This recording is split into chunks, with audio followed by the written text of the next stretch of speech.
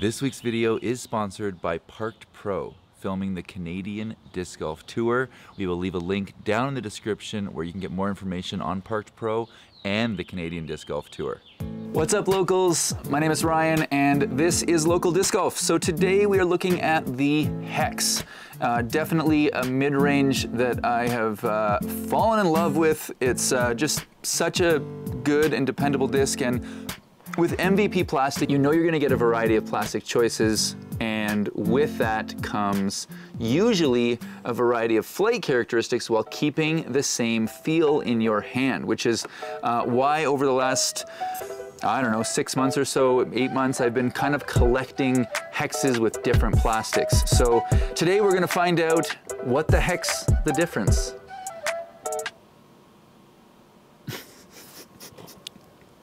So I first got an MVP glow hex at the space race last year. I can leave a link to that video up here. Managed to get an ace with it like the first round I played with it at the event. So instantly was like, I probably should bag this disc. I think I like it. And after that one, shout out to our friends over at JK Discs. They got us a Neutron hex to have a look at as well.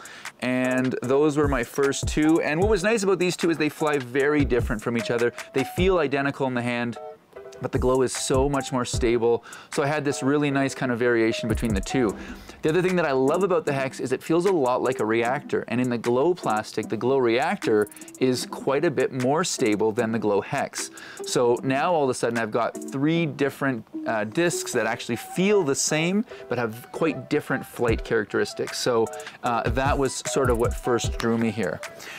Moving forward, at the end of last year, I managed to grab a Fission hex, also from JK Discs, and I've been loving this one. It's quite a light one, 159 this one here, so glidey, get nice gentle turnover lines out of it, great distance, really a big fan of the Fission hex.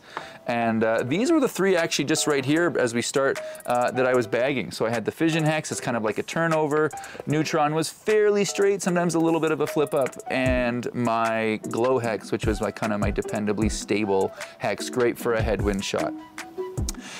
Then we fast forward to this year, and the OTB release gave us 2 in the first round. It gave us the soft Neutron hex and the Prism Plasma hex, and the last one that just came out a couple weeks ago was the Proton hex. So in theory now, with 6 different plastics, I expected to see some different flights here. Now, what I initially expected is not what I learned.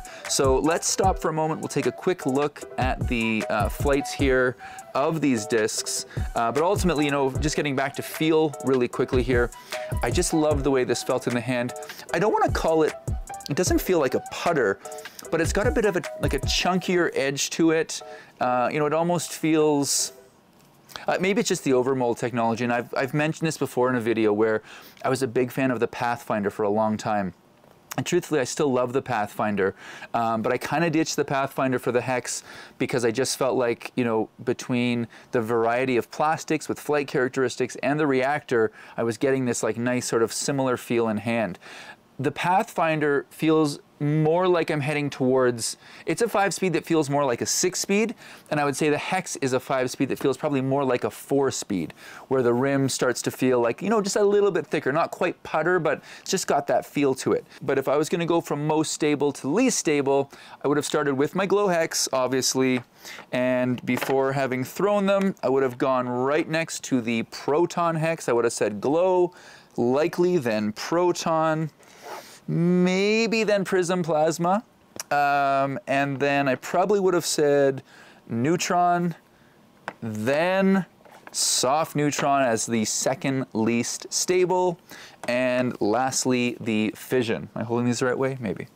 What I discovered was actually quite different. Let's take a look at the flights here, and I have actually ordered these flights, in my opinion, from least stable to most stable. Here we go. So we'll start with the Fission. That one held true. All right. So nice sort of flat to maybe gentle Annie line there, and you can see it just held, did come out of it barely at the end. Next one here, again, probably even a little bit more of an Annie line there. And that one really held that nice little turnover line with just a little fade out at the end. This last one on a big hyzer, sorry, my follow flight information must not have been entered correctly because that really zipped.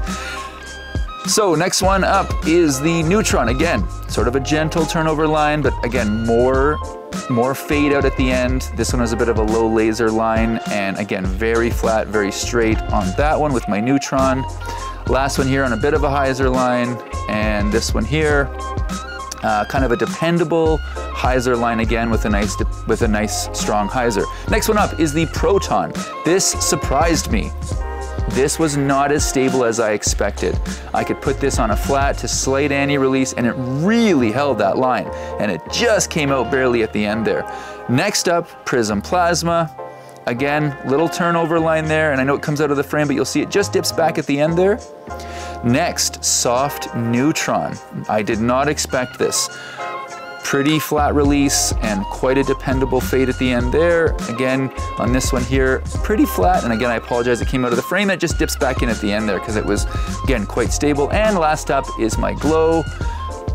For some reason, I had a couple of issues with my follow flights here. I mean, they're giving you the general idea, but there's a few spots I can see where the disc is not following quite perfectly. I'll have to fix that. Apologies for that. Anyway, you can see the Glow basically fading dependably out of the flight every single time. And that wraps up the flight. So very interesting stuff. It's not what I expected. I do remember seeing a vlog with Simon Lizotte not that long ago where he said he was surprised to see that the Soft Neutron was flying more stable than his Neutron. I can't even remember which disc it was, but he just said he thought that the Soft Neutron would have been less stable, but in fact his discovery was more stable, and I can't agree more. From my experiences, it was not at all what I expected. You could almost flip Soft Neutron and Proton in their spots there. So wrapping this one up, definitely leave a comment down below if you were surprised with that outcome. Thanks as always for watching. We'll leave a link to our next video up here. We will see you in the next one. Thanks for watching. This is Local. We are local. Oh my gosh, I can't believe I'm sticking with this title.